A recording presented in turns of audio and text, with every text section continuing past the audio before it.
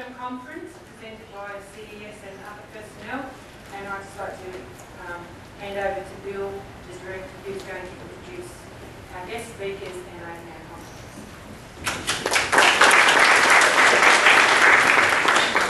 Good morning, everyone. I'll stand a little bit ahead of this, if you don't mind. Very conscious that people are standing and some people are still coming in, so I need to be brief. Firstly, thank you for coming. It's not Friday or Tuesday or Saturday, and there are other priorities, I'm sure, that impact your lives. So thank you for being here and giving your time to this exercise.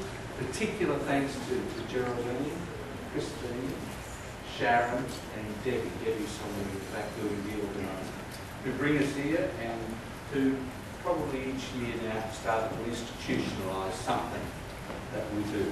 So to that team and the wider office, congratulations and thank you.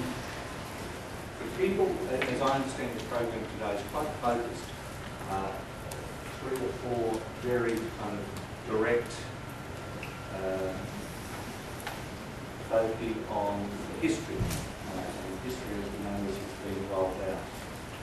In that sense, can I just welcome Dr. Jennifer Naylor, who comes to us as quite the expert. I remember when Christine and others were talking about getting Jenny last year, we've got to have this lady come and do some work for us.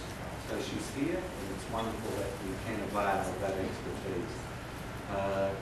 She said to me early, when introducing me, I want to be known as the person who strives to be useful, and I dare say that's going to be today's outcome. It should be very useful, given what's happened in the past. We've got our own team presenting, of course, and we've also got Roby Jayawardena, who's Roby, up from Townsville, who's very much into digital learning and digital competency and marrying the two. And Kathy Day, whenever something comes up, digital or curriculum or education, I'll need to check in with Roby. And so we're very grateful to Townsville, and Roby particularly, for coming and sharing that expertise with us today. Of course, we've got Antoinette and Lillian, who will have a focus in terms of one of those core themes running through the whole curriculum from Indigenous perspective. So we're very fortunate to have them too and to utilise their expertise.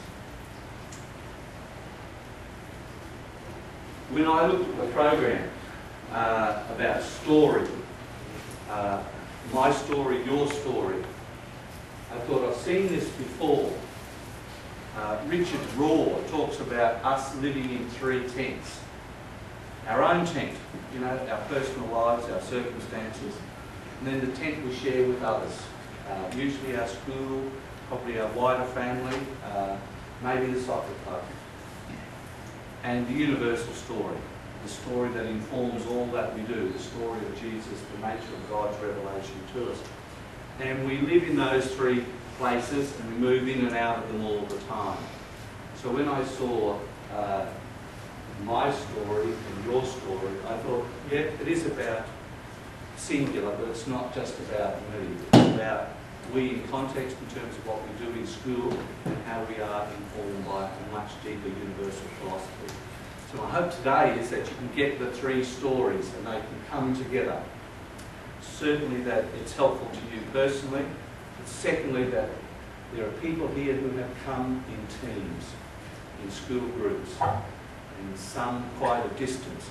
So I truly hope that grouping can be enriched and by the whole group, but we don't lose sight of why we're here in the first place, the universal story. So thank you for coming. It's good to come a little bit early because you learn what you have to say at times like this. And Jenny said, well, set the scene. Tell them that it's about a community of learners, and so it is. So we each come as somewhat of a pilgrim in this learning activity. So you're very welcome. And again, I notice people here who have come distances and who have obviously made sacrifices. So I hope the output can actually match that input of commitment. So congratulations, girls. Thank you, and we look forward to seeing you through the morning.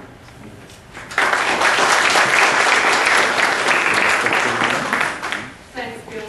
We'd like to, while we're gathered together, first of all acknowledge the traditional owners of the land on which we are meeting, the elders past, present and future, everything that they have brought to this place and everything that they will bring. And we will start with a prayer as a reflective prayer.